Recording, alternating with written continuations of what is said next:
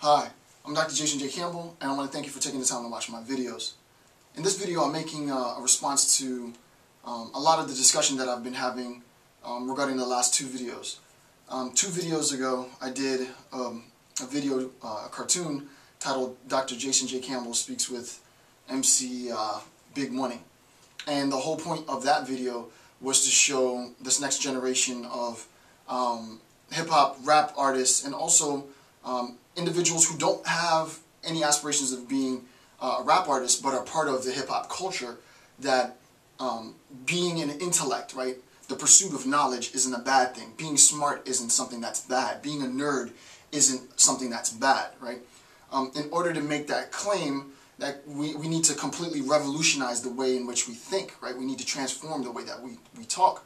So just as an example, and as I said, I'm not trying to be a rapper, and I'm not, but just as an example, in the next video, what I did was I decided to show you, give you, the viewer, a little bit more access into my life, and, you know, I spit a verse. Well, and that created a very good discussion, right? Because insofar as I spit a verse, it's sort of, I'm transforming and transgressing against the mold, the paradigm. And what I want to do in this video now is sort of like the third installment on this sort of more abstract discussion on the philosophy of hip-hop and sort of the philosophy of the culture, is to allow you to recognize sort of the institution that I am a member of, right? The ivory tower. It's important to recognize, first and foremost, that watching my videos, you will acquire knowledge, right? In watching my videos, you will acquire knowledge. I can have information that I can communicate to you, and you can use that information to broaden your understanding of the world, right? So you can get knowledge from me. However, you cannot get the acknowledgement of your knowledge from me, right? You need to go to a university to be acknowledged to have knowledge. There's an institution of acknowledgement, and the institution of acknowledgement of knowledge is academia proper, right? Is the intelligentsia proper, what I'm a part of, the Ivy Tower proper. And as one commenter said, do you guys see that what Dr. Campbell is trying to do is to let you know that you don't have to get a 1600 on your SAT, you don't have to have a perfect GRE score to become a doctor and make a viable contribution to society. But what you do need to recognize is the structure of academia. And I thought, you know, well, maybe it's obvious what the structure of academia is, but then I was like, you know what, I might be giving these lectures and no one really knows what that structure is. So very briefly, I'm not going to spend a lot of time on it, I just want to explain what it is. So quickly, academia is sort of built on a foundation, a very solid foundation. You have individuals right out of high school that want to pursue their bachelor's degree, right? So they start their bachelor's education, and insofar as they start their bachelor's education, very sort of liberal arts introduction to academic thought, higher order thought. I'm a philosopher, so obviously we challenge a lot of the assumptions that you've had in your life, and, you know, it's a lot of discursive modes of understanding, right? It's just bachelor's education. After a bachelor's education, a lot of people leave. Some people stay, right? And if you stay, then you make another move, right? And that move solidifies more of this foundation of your education, and that's becoming a master, right?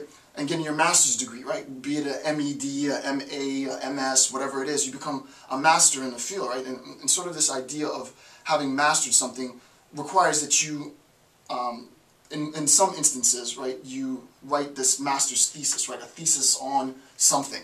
Right? My master's thesis specifically was on how people learn, but I did it in antiquity. I've been doing pedagogy my whole life.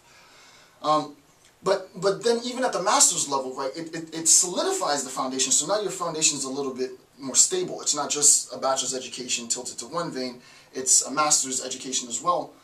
But at the highest level, at the pinnacle of your academic education, is a professional degree, right? An EDD, a PhD, a Psych D, or whatever it is that you might be getting, and that culminates your education, right? It's sort of your bachelor's and your master's degree serves as the foundation, and then your PhD culminates, right? So it's like it becomes a representation of everything that you've learned as a pinnacle, right? At the head becomes your PhD education. So I mean, basically, you have it like this, right? You have your bachelor's degree, and based on your bachelor's education, you pursue a master's degree, right? And obviously, to get a bachelor's degree, you need to take an SAT, right? To get a master's degree, you need to take a GRE or a GMAT or some form of examination, right? But this serves as a foundation of your education, right? The highest point of your education becomes your doctorate degree, right? So your doctorate degree becomes the highest point of your education. What happens at this point is that me now, as a professor of philosophy in philosophy, right, as a PhD in philosophy, or if I were a PhD in sociology or anthropology or whatever it might be, what my responsibility is now is to educate this next generation of bachelor's degree people, right? So the next crop of bachelor's degree people come in, right? And what happens to this next crop of bachelor's degree students? At this level, they recognize, wow, there's a lot of pressure, right? There's a lot of stuff that I have to do. You can imagine, it's sort of cliche, but transforming a piece of coal into a diamond.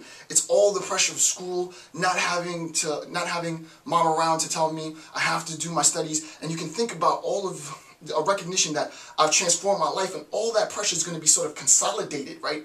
And it is in the consolidation of that pressure that you have this precise diamond, right?